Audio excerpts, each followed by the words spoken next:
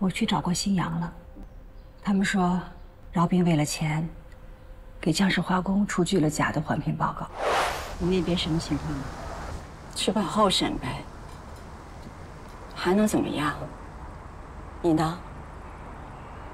听说你进医院抢救了，严重吗？现在没什么问题了。对不住啊，你把学生交给我，我没能照顾好。他怎么这么糊涂呢？怎么能在环评报告里作假？新阳，你真不知道饶斌在作假吗？当然了，一个环评报告，让一个兼职工程师做，你们公司不审批，你这个老总在上面不签字吗？小夏，你是来兴师问罪的吗？我之所以把这些事情交给他，信任他，就是因为他是你的得意门生。我没想到他这么贪财，我现在公司也没了，我自己都百口莫辩。你的意思是江石化工收买了饶斌这件事情，你完全不知情？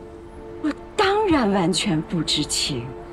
也不是没有环评工程师为了一些蝇头小利给委托方造假，但是江石化工是环境污染方面的累犯，而且大江天阳公司跟江石化工有7、8年的合作关系，这新阳怎么可能会不知情呢？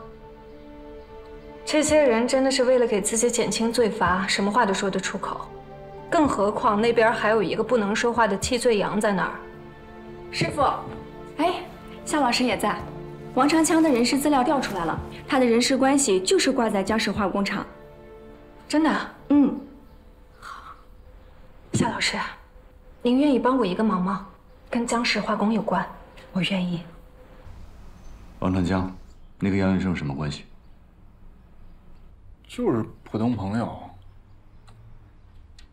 可是原告方主张，你是被相关联单位指派的化工厂的，你自己有什么说法？我提醒你啊，法庭需要理清案件的相关责任人，才能定审理方案。如果最后证据显示这是你的个人行为，那赔偿就会由你一个人承担。啊，我可没那么多钱。不是，你们一开始也不是这么跟我说的，我这才刚出狱啊。别激动啊，法官说的只是假设。耿法官，王先生因为刚刚出狱，还处在精神上的应激状态，希望法庭能够谅解。另外，我的当事人很后悔当初的打人行为，愿意和原告进行庭外和解，并且赔偿合理范围内的损失。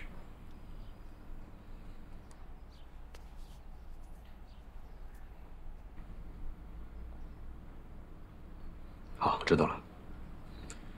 我会组织庭检会议，但是也要看原告方是否愿意接受。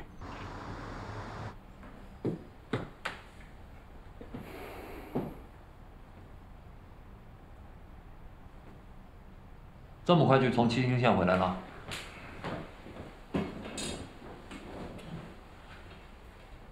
想什么呢？我在想，就算我们证明了江氏化工和王正强的雇佣关系，但也证明不了王正强打人是被他们指使的。而且被告律师很有经验，提出了庭外和解。原告不同意。你也不要想太多了，该怎么判就怎么判，千万不要被情绪左右了。哎，江氏化工爆炸案会怎么办？江石该怎么判，跟你这个案子有关系吗？现在宣判，全体起立。判决被告七星运盛化工厂赔偿原告杨一木误工费人民币29000元，医疗费用人民币24073元，于该判决发生法律效应之日起10日内支付至指定账户。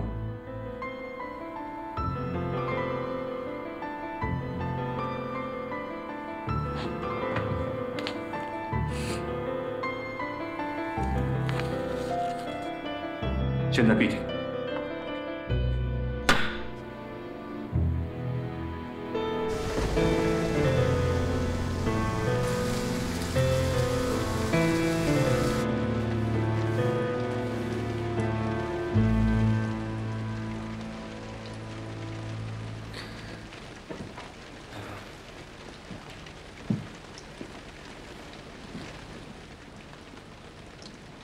心里难受。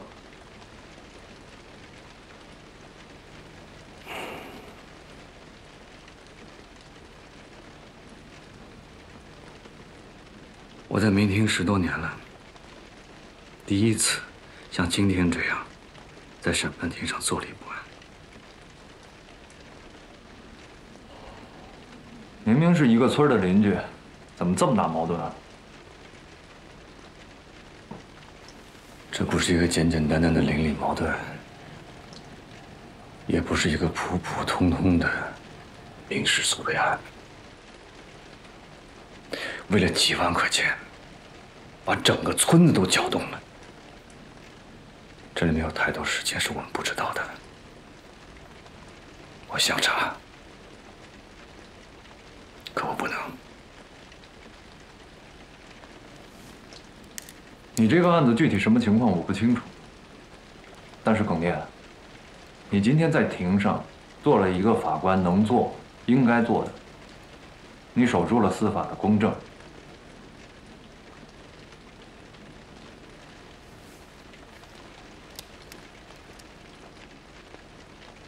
这么多年了，没想到你还在这儿。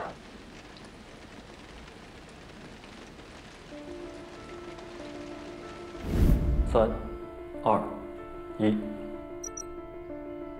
对准了。题目出来了。为了经济发展，是否要先牺牲环境？希望我们抽到正方。不是为什么呀？这个选题它压根儿就不讨喜啊！就是因为它不讨喜。你们想，大家第一时间肯定会赞成反方，也就是说，这个论点大半是现场人都能想到的，而我们这个论点更容易出奇制胜。 Human beings have already wasted, as and destroyed the vast amount of natural resources through economic development, and in so doing, put Mother Earth at risk. If we want to have our bright future, the only way for this generation is to halt this kind of selfish development mode. The human evolution is inevitably accompanied by the destruction of the environment. Isn't the kind of destruction to develop agriculture or raise up the brand building, population explosion and a lot of carbon dioxide produced by livestock farming also can influence on our natural environment negatively. As long as people living on the earth, every time we inhale and exhale air both can affect on our environment. Nowadays, every inch of our planet is being poisoned by humans. However, it seems like that the opponent is being too short-sighted, that the only one question he cares about is the respawning of humans rather than other natural elements. Extension or extinction. Obviously, this harmful development thinking is the biggest problem in our era. Those I disagree with.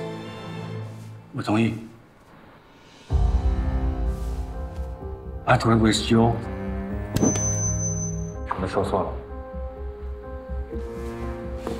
了？ I disagree with our opinions. 同学， The element 6 fight for economic development. To the people who live there. It's the sick body, it's the dead plants and the dead animals. It's the hometown that can never go back. Never!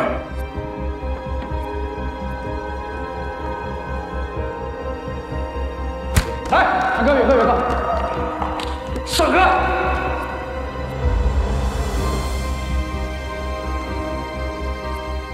你对议题有意见，你为什么不早说？在赛场上你来这一出，你知不知道那是决赛？你凭什么毁了大家3年的努力？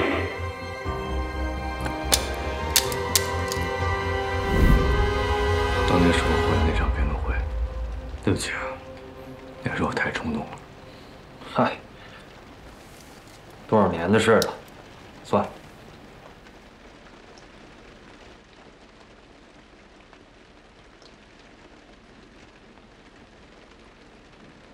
环境保护和经济发展，在我心里，不仅仅是个辩题。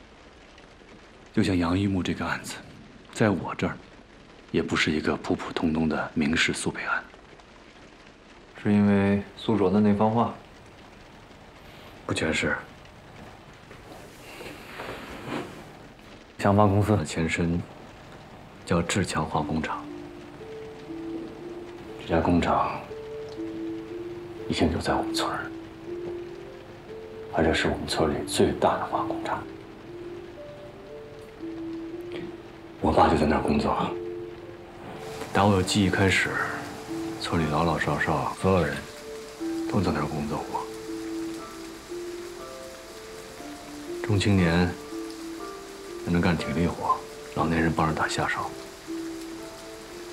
不瞒你说啊，我小时候玩的泥巴都是又黑又臭的。刚开始建厂的时候，大伙儿特别高兴，这厂建起来经济就好了，经济好，生活也变好了。可是没过几年，村子就被榨干了。从井里打上来的水，经过反复过滤，再沉淀，都还是臭的。所以你们搬去了大江。早知道这样的话，早应该搬去。可是农村人，一是没有这个能力，二呢也没有这个意识，总觉得在村子里乡里乡亲的，凑合凑合过得了。后来发现，每家每户都有因为癌症而去世的。你父亲发现的时候已经是晚期了。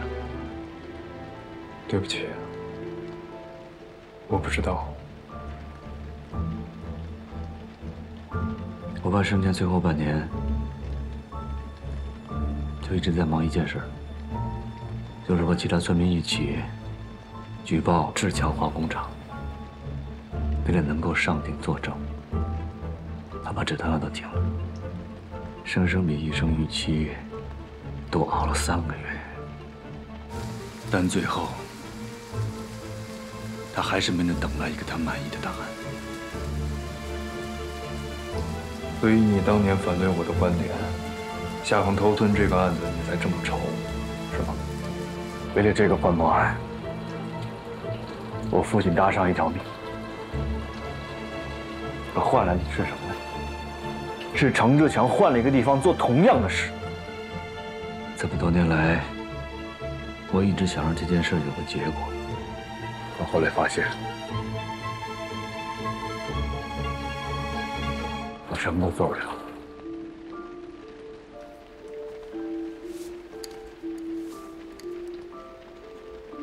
我把我们法学的院训刻在了表后面。厚德明法。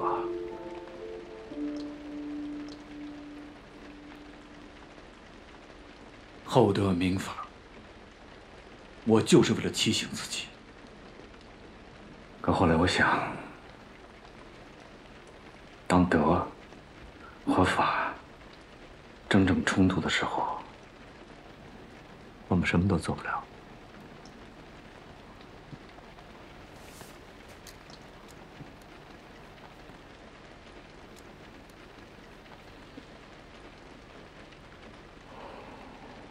我想去下红头村感受一下。案子已经结了，案子结了，事儿还没了，不是吗？明天我派人带你去。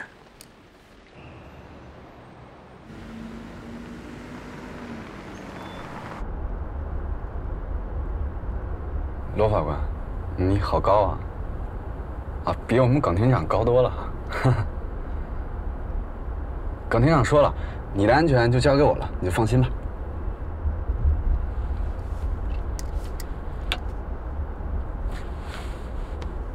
练过吗？没有。那你能保护我？待会儿进村了，别叫我法官啊，你叫露馅。那叫什么？随便。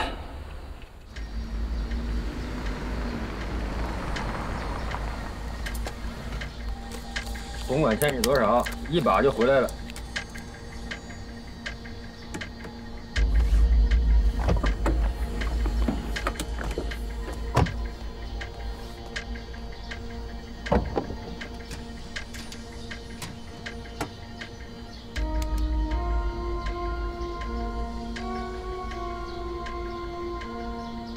大勇哥，车坏了。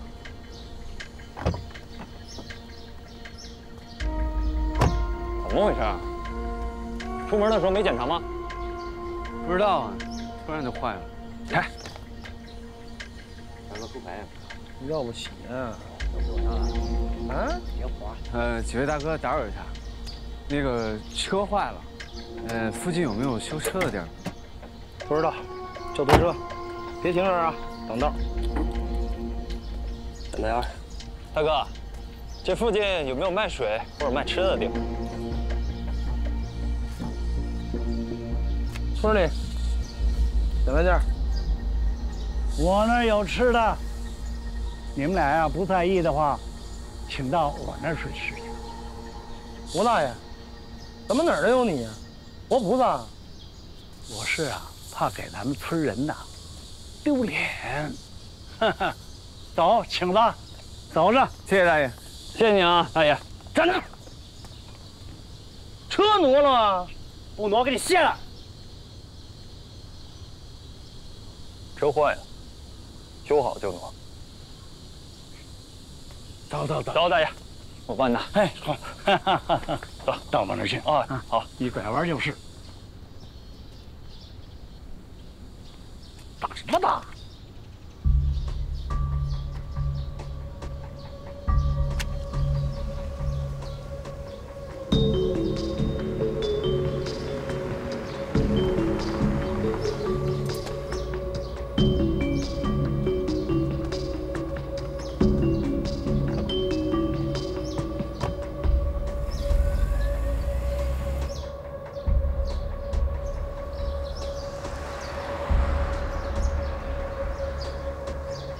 你是吴根旭？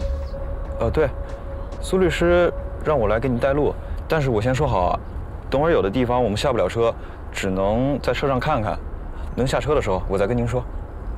为什么呢？苏律师没跟您说吗？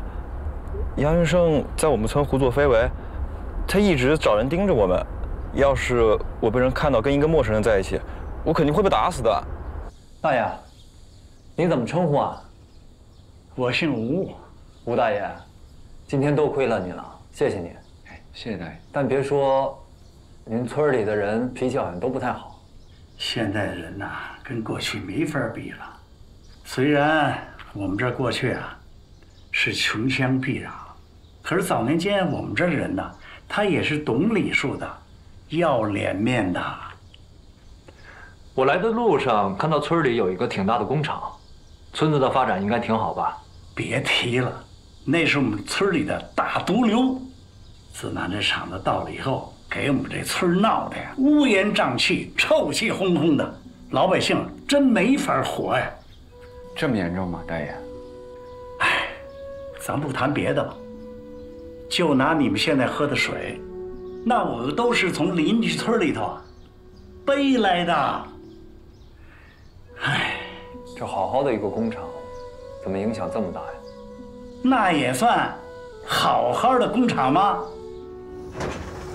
这个化工厂啊，刚一开始的时候，他还抓点生产，可是近1年呢，不知道怎么回事，他白天不开工了，到了晚上，这大货车呀来来往往的，也不知道他们干什么呢。他们都运些什么呀？天知道。七星运盛化工厂，这运盛是个人名吧？也是你们村里的人？这老板叫杨云胜，他呀是个村霸。那你们村里的人都去这个工厂打工吗？没有。哎，我们这村啊，大部分人是靠鱼塘养鱼为生。可是这工厂来了以后，啊，闹得乱七八糟的，鱼全死了。这些农民多不容易，这钱哪来的？都是从信用社贷款贷来的呀。生计断了，没法活了，怎么办？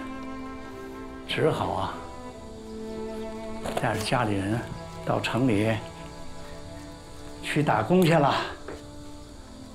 就没有人找这个杨运胜讨个说法吗？哼，讨说法？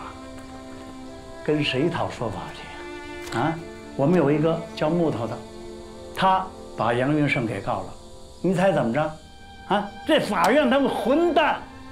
这官司判下来以后，杨云胜他居然赢了。是不是证据不到位啊？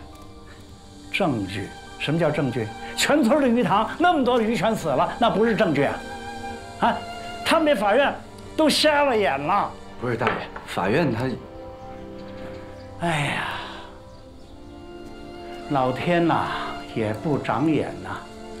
那可怜的木头，又举报，又打官司，到处奔波呀。最后怎么样？就落了几万块钱的医疗费。这村里他怎么待？带着老婆到城里去了。最可恨的是，你猜这工厂怎么样？嘿，人家呀，大张旗鼓的开张了，没法说理呀。跟谁说去？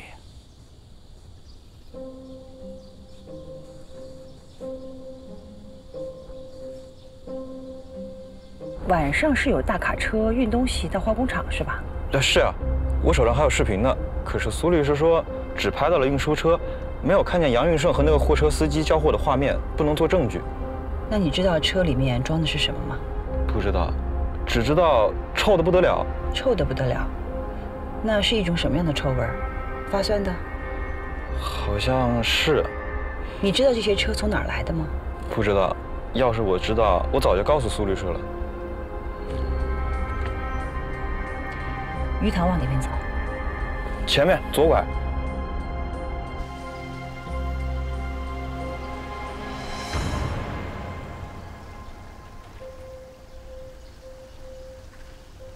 这应该就是吴大爷说的位置了吧？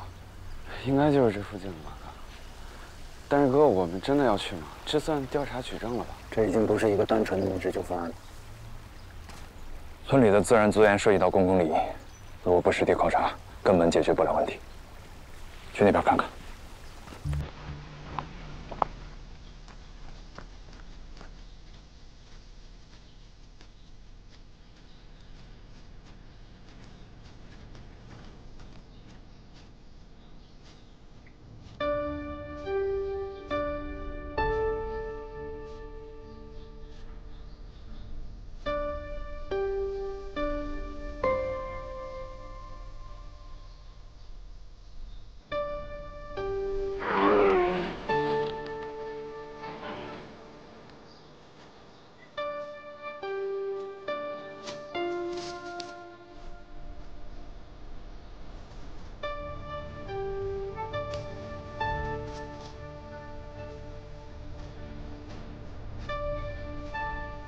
这是什么呀？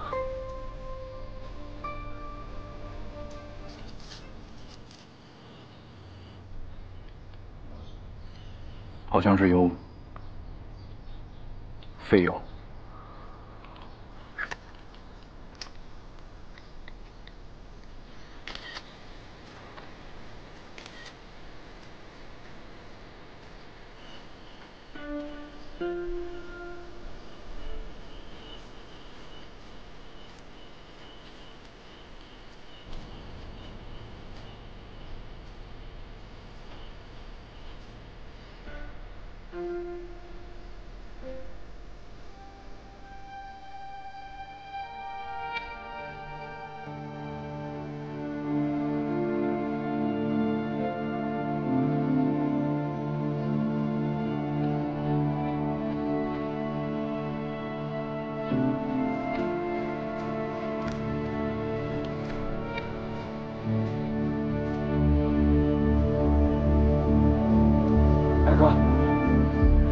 再往前走又绕回工厂，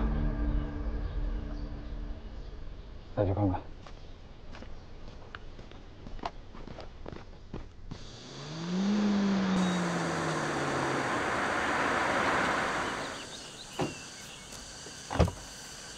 夏老师，鱼塘在那边。好的，戴个口罩吧，估计那边味道难闻。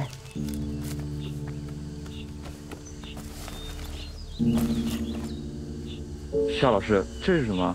得请你帮忙拿一下了。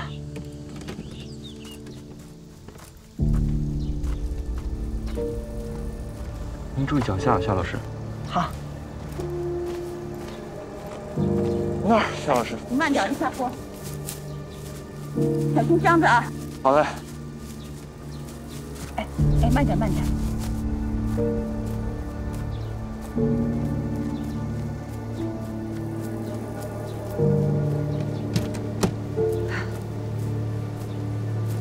你帮我拿下包。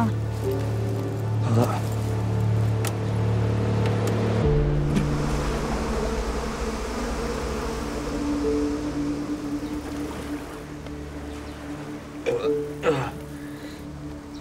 夏老师，我实在受不了了，这味儿太大了。没事，你可以站远点。如果有什么需要，请来帮忙好吗？好。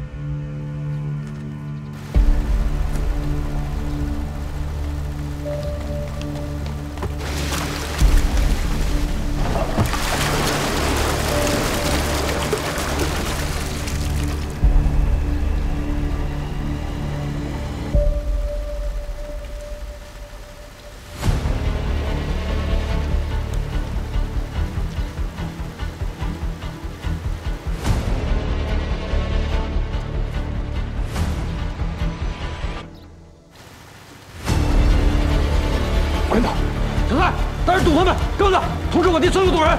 快快！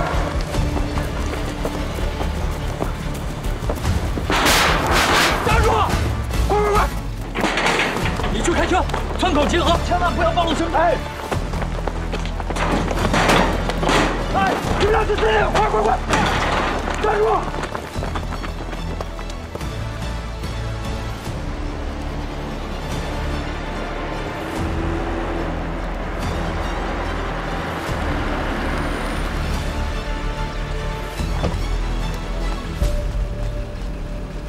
夏老师，您就往前一直开，就能出我们村。好，谢谢你啊。我先去了，夏老师。啊。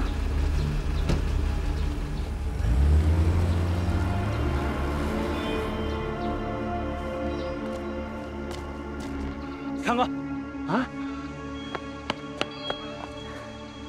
看清楚了，师傅跟旭带了一个女的在村里鬼鬼祟祟的。姓苏那个？没看见脸，但除了他还能有谁？拿着东西，上车，路口堵着。走，快跟上！别跑！站住！快点，快点，快！站住！站住！别跑！站住！站住！站住！站住！站住！站住！别跑！神经病！现在谁干的是一个傻子？干啥？你给我站住！站住！别跑了！站住！你是谁？你干嘛了？你拍了什么？手机里。别跑了！别跑了！别追了！你别跑了！你不跑我就不追了，你不追我就不跑了。你来干嘛的？你手机里拍了什么？我就是个过路的，什么都没拍。过路的你跑什么？你追我我不跑，不跑我就不追了吗？你不追我就不跑了。好，咱俩休息一下啊，啊，休息一下，休息。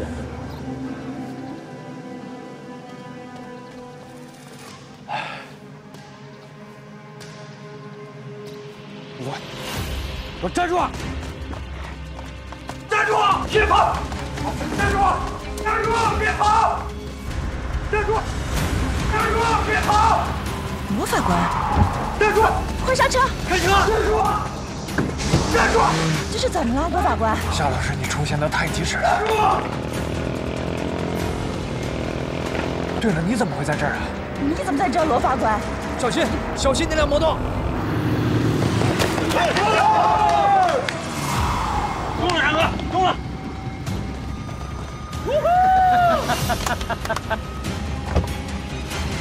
夏老师，你等等，你干什么去啊？你别下车！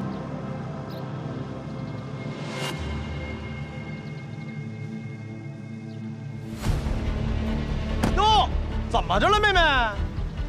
怎么停了呢？哎，夏老师，我跟你说啊，我们村儿不是你想来就来，你想走就走。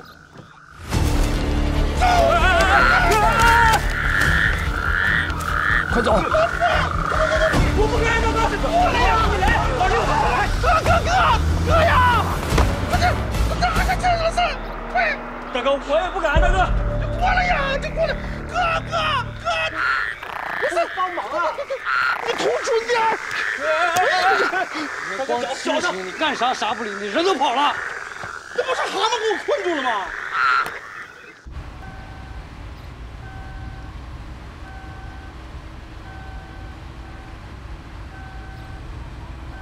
罗法官，啊，你得把安全带给系上。哦，夏老师，你是不是也太什么？太勇敢了吧？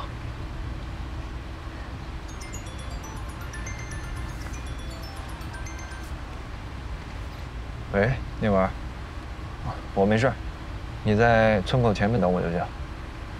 好。哎，夏老师，你为什么在这儿啊？我来帮苏律师一个忙。苏律师，苏卓。对。你是来帮他查运胜化工厂的吧？对。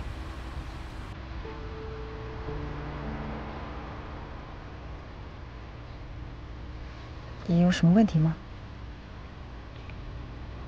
你身体好些了吗？还有几个地方软组织挫伤，花点时间慢慢养吧，没什么问题了。哦。您呢？您身体怎么样？我本来也没什么大事。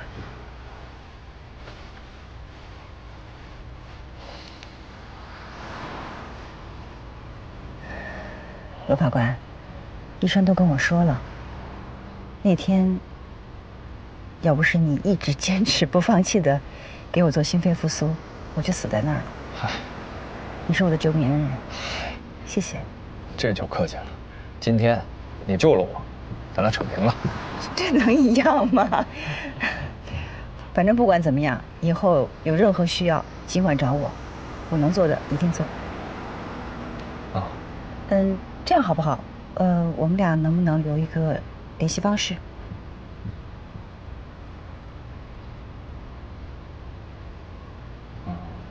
我把我的电话号码留给你也可以。夏老师，现在确实不太方便，得等这个事儿过去以后。哦。哎，夏老师，您就听前面就行了，我朋友就在那儿。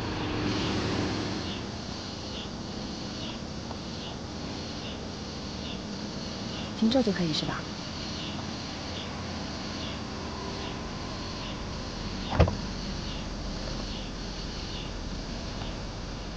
夏老师，现在我不方便跟你解释原因，等最近这件事情过去了，我请你吃饭。好，再见。再见。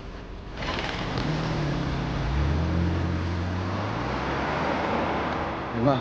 那是谁啊？女侠。走，马上回市。哎。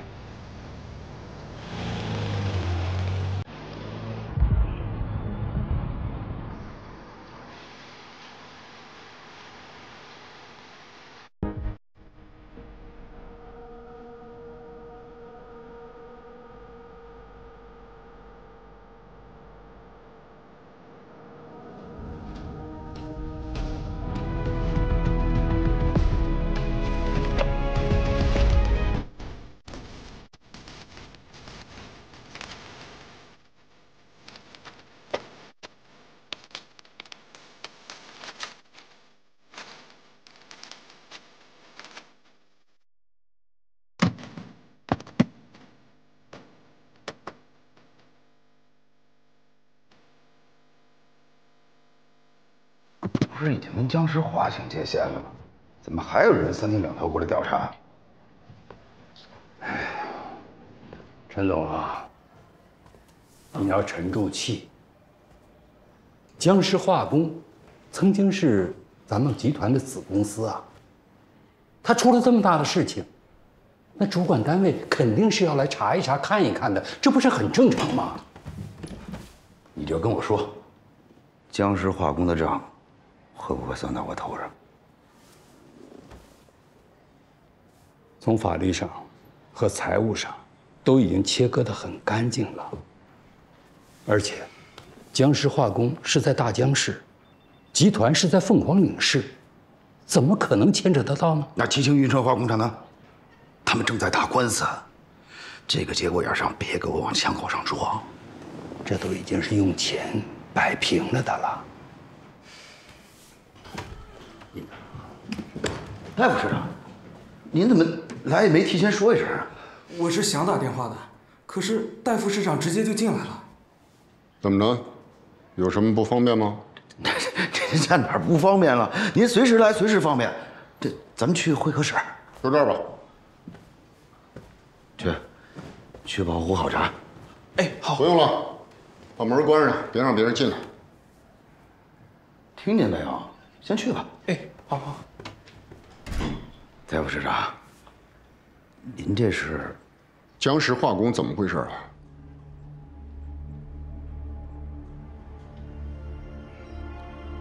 这个事儿，我得跟您做个检讨。是我在管理上的松懈，没有及时察觉到他们的问题。你说子公司出事儿，你不知道？确实是我监管上的疏忽。是监管疏忽了，还是睁一只眼闭一只眼啊？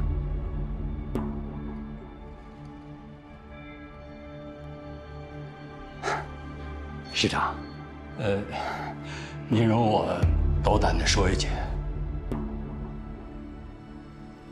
僵尸化工虽然是凤凰岭香发集团的子公司，但是它是有独立架构体系的，每年呢都会向集团递交报告，而且都是合规合法的。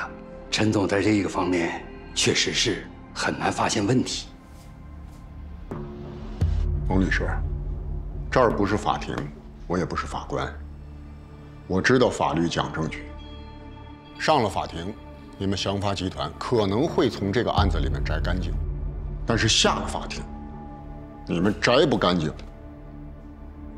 僵尸化工这个事儿，祥发集团难辞其咎。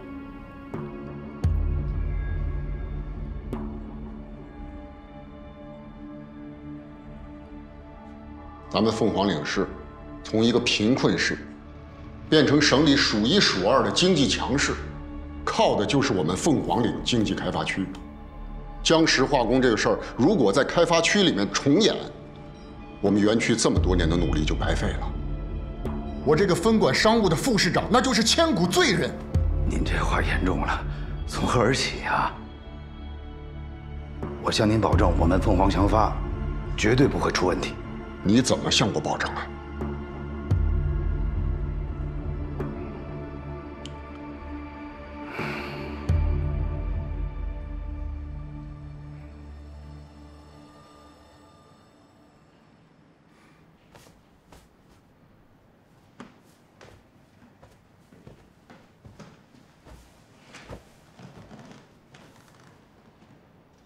我今天来啊，就是要通知你们。因为僵尸化工这个事儿，省里面已经成立了检查组，要对所有的化工企业进行一次大排查。咱们市里我牵头，配合几个主管部门，也要对我们开发区做一次生产安全大整顿。你们祥发集团是咱们园区的老牌企业了，一定要做好自查自纠的工作。戴副市长放心，我们绝对全力配合。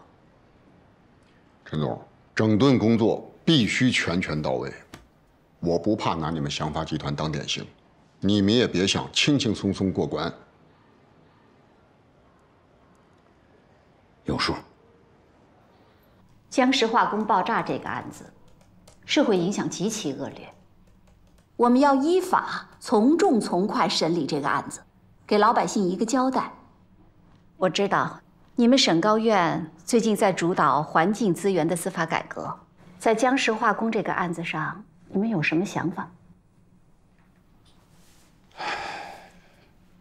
首先，这是一个灾难，一个教训，但同时，也是一个契机。